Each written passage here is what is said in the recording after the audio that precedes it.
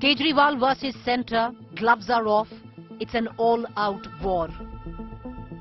Latest flashpoint, Delhi LG seeks CBI probe in Aam Aadmi Party's liquor policy. Calls the Kejriwal government Theke Wali Sarkar. Directly indicts Delhi Deputy CM Manish Sisodia. One of the ministers is in jail who on the charges of money laundering. Other minister's name is cropping up in excise related issues. Under these circumstances, I think the leader of such people, Mr. Kejriwal, must come in the open and answer these questions. Furious Delhi CM hits back, says unafraid of witch hunt. Son of Savarkar versus Bhagat Singh's son invoked. Jail से हमें डर नहीं लगता. तुम लोग सावरकर की औलाद हो जिसने अंग्रेजों से माफी मांगी थी. हम लोग भगत सिंह की औलाद हैं. हम भगत सिंह को अपना आदर्श मानते हैं जिसने अंग्रेजों के सामने झुकने से मना कर दिया और फांसी पर लटक गया. हमें जेल से, फांसी के फंदे से डर नहीं लगता. कई बार जेल हुआ है हम लोग. It has been an eyeball-to-eyeball confrontation.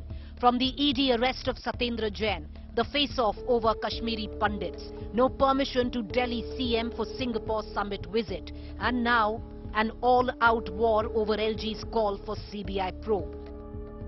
जब कोविड के समय जब राशन की जरूरत थी तो कितने माइग्रेंट लेबर्स को दिल्ली से बाहर भगाया गया. उसके बाद जब ऑक्सीजन की कमी थी तो राजनीति करी. उस वक्त पे ठेके खोल के सिर्फ पैसे कमाने की कोशिश की जा रही थी. तो ये आम आदमी पार्टी अब हटा के नाम अब ठेकेदार की सरकार कर देनी चाहिए, क्योंकि ठेके वालों की तो सरकार है ये. A confrontation simmering for long, now boiling over. 4 months before elections in Gujarat and Himachal Pradesh.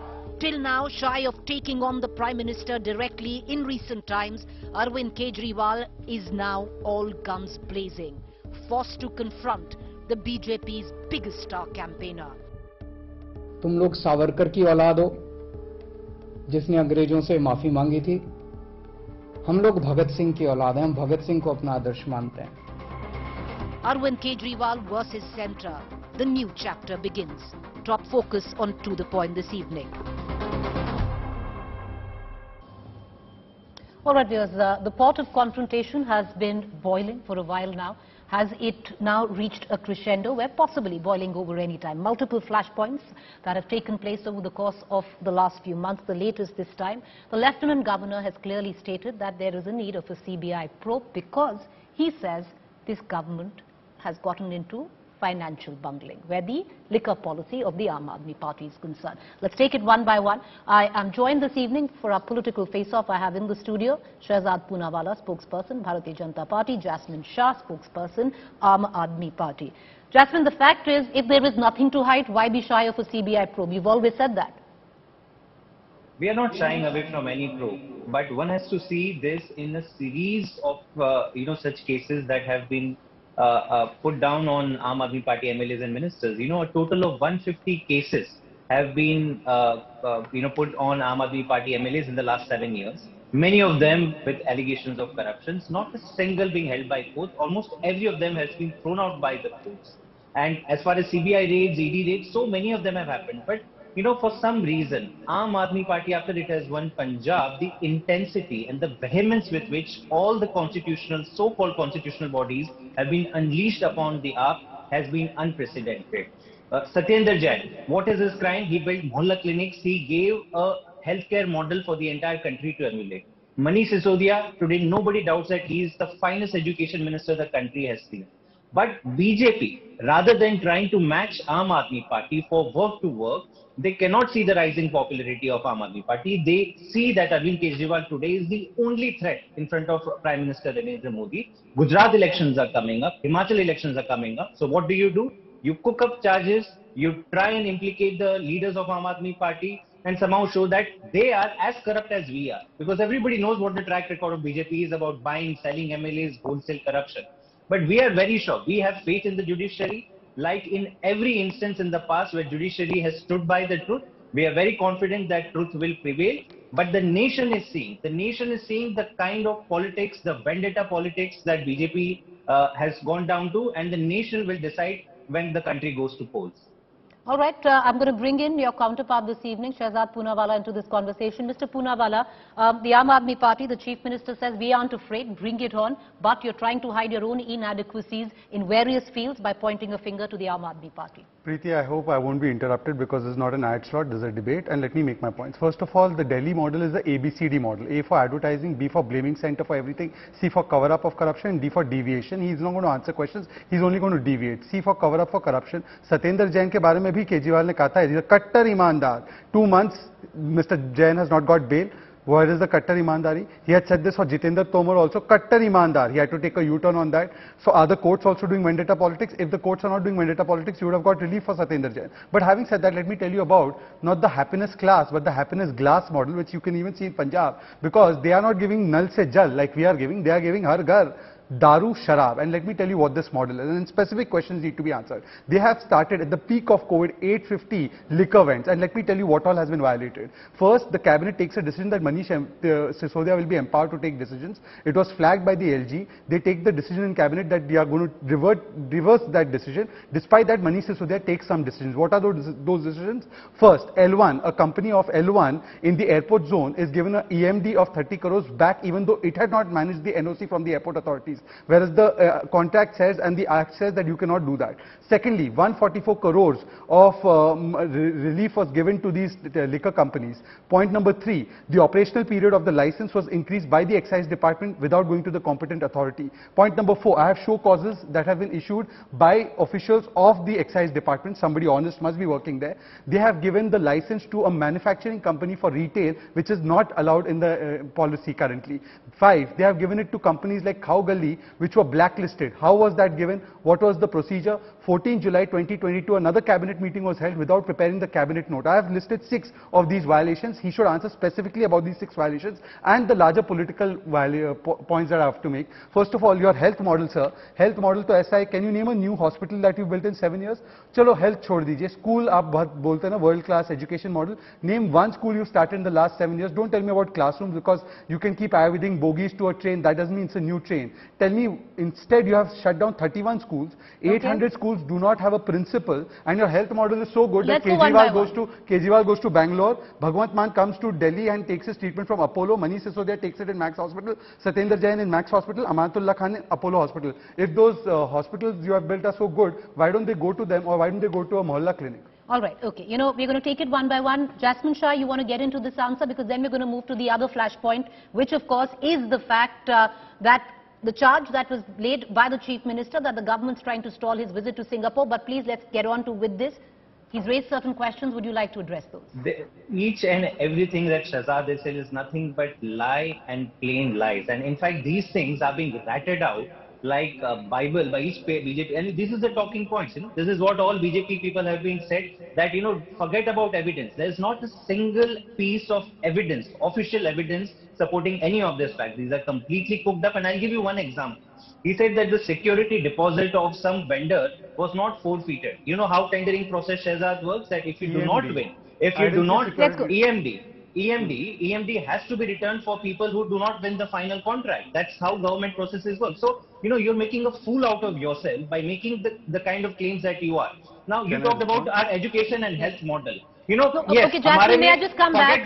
One quick point. I want to make a quick retort on education and health. He pointed it out. You know, the entire world today acknowledges that something miraculous is happening as far as education and health in Delhi. The Singapore High Commissioner invited Arvind Kejriwal. Did not invite any of BJP CMs. Did not invite the Prime Minister or the Education Minister. They invited Arvind Kejriwal. Tell me, why are they not inviting any of you? अगर हम इतने खराब हैं, आप तो 75 साल से देश में सरकार चला रहे हैं. एक स्टेट बताइए जहां पे आपने model schools and health care system बनाया हो. गुजरात में बनाया हो. They are at the bottom of the NITI Aayog education rankings. You have not done anything. All that you want to do is, you know, throw garbage and litter at others. You know, हम खराब हैं, लेकिन आप क्या है? आपने कुछ नहीं किया. BJP. You look at the track record of BJP in NCD in Delhi. You know, you have made this the most bankrupt and corrupt body in the entire country.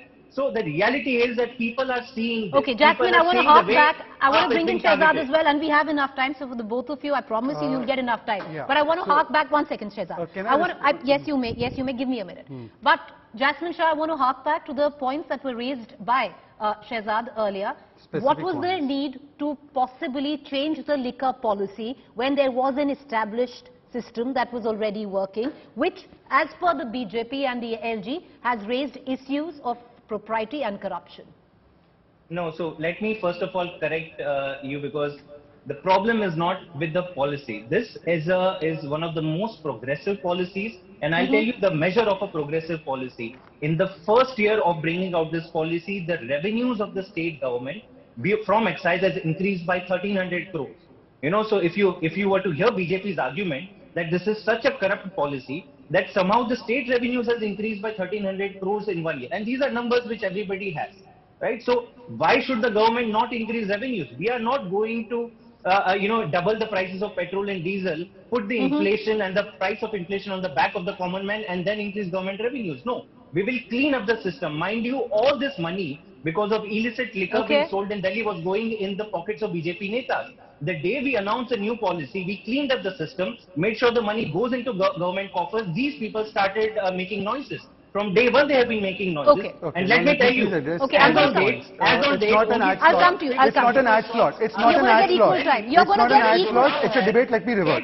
You will. I will give you the chance to revert, Shehzad. Ad slots are given by both the BJP and the Aam Aadmi Party. But we know whose ad slots run the most. So let me not make this into an ad slot. Let me come and revert to a few points. Now, first of all, just because the revenue is 1,300 crore does not mean that there's no corruption, because it could have been 2,000 crores, it could have been 3,000 crores. That's the point we're making, and let me add to a few points which you did not. I'm not going to get anyone. Don't talk over each other. One second, sir, hear me out. Hear me out. You are going to get the opportunity. Mr. Jasmine Shah, sir, don't interrupt. Accord the same privilege to your co-panelists. And let's just leave it at that. Right? Don't embarrass me by putting each of your voices down.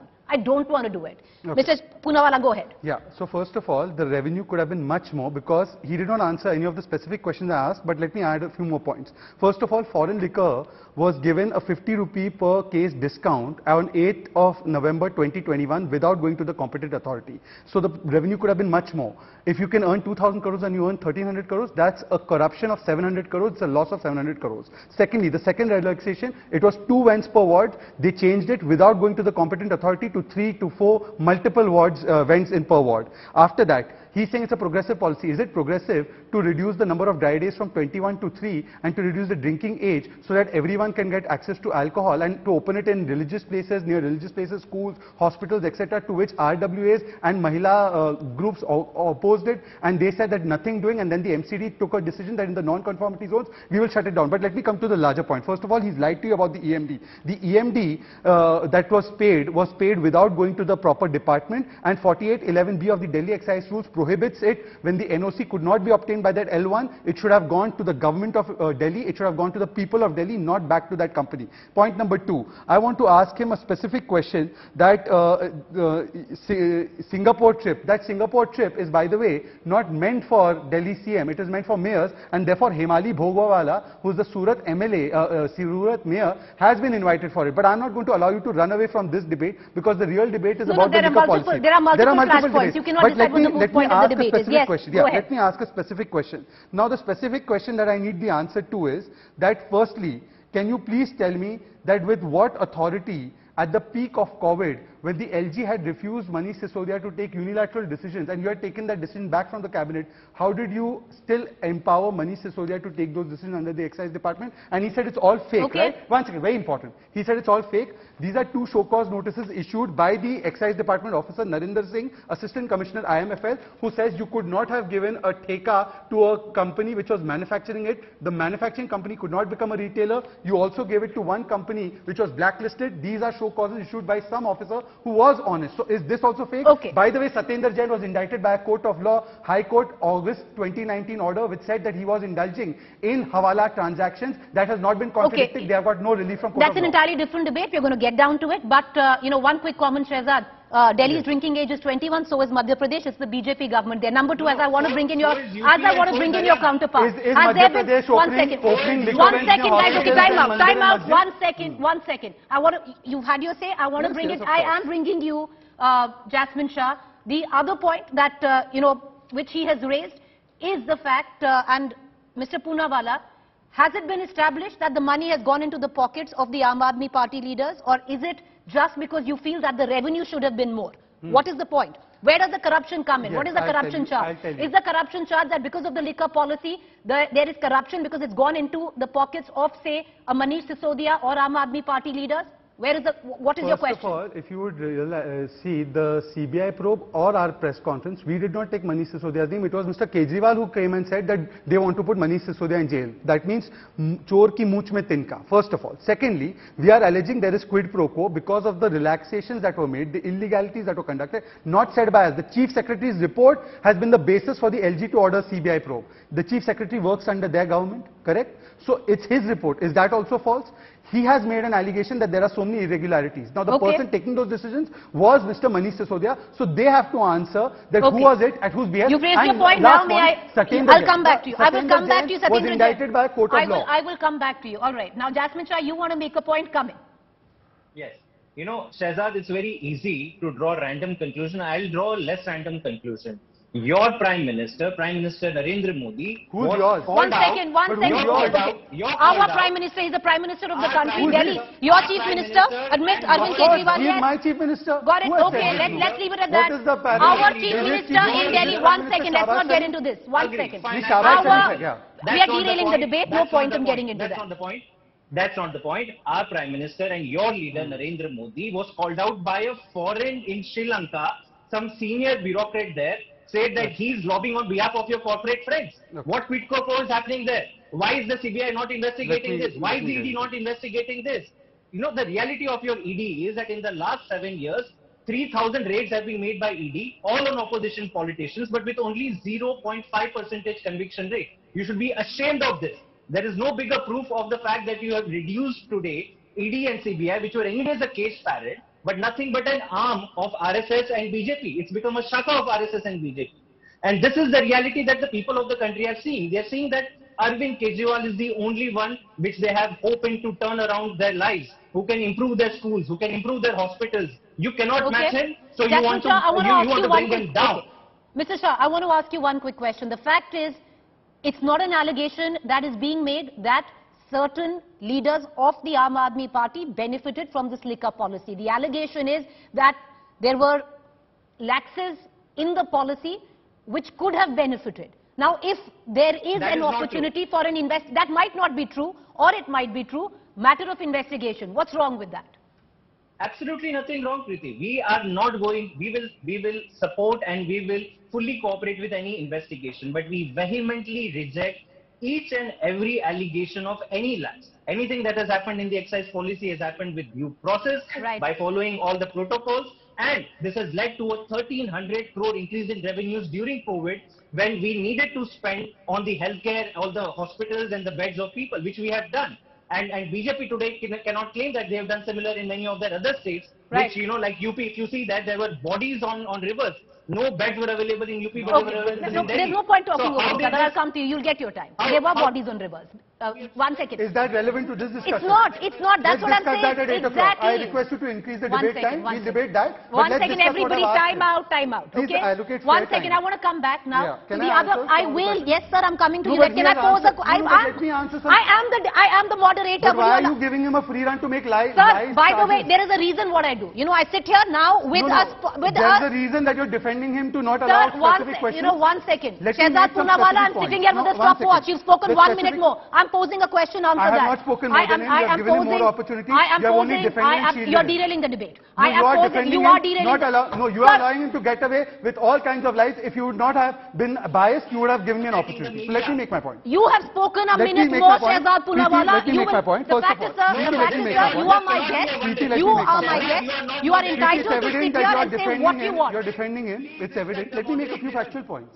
Let me make a few facts. That's why you've spoken a minute and a half now, more. Preeti, Let me ask you a question. Preeti, I'm the moderator. You can ask me the question, let me answer some questions. Yeah, go ahead, answer. He first spoke about vendetta. Here is a High Court order indicting Satyendra Jain, para 30, which basically says, and I'm going to read out para 30, please bear with me. I know it's not an ad slot, but please bear with me. ADPL, it's not an ad slot, but you've spoken a minute and a half more than your counterpart. I did not intend it at you. Why are you defending? This is absolute nonsense, Shehzad. Please stop him. Because Let me you make my will point. say... He said One it's vendetta second. politics. You can't run this debate, Shehzad, the way you want to run it. But You you cannot. can't be One defending second. him and Can I allowing him just... to get away You know with what I'm lies. going to do is, You have you are allowed trying him to to get derail away this with debate. lies. Is it Time not a out. fact? Can I just Preeti, get is it Shehzad not a Poonawala fact? for exactly 40 Preeti, seconds and I will thank call you. it and then I will go to... Thank you.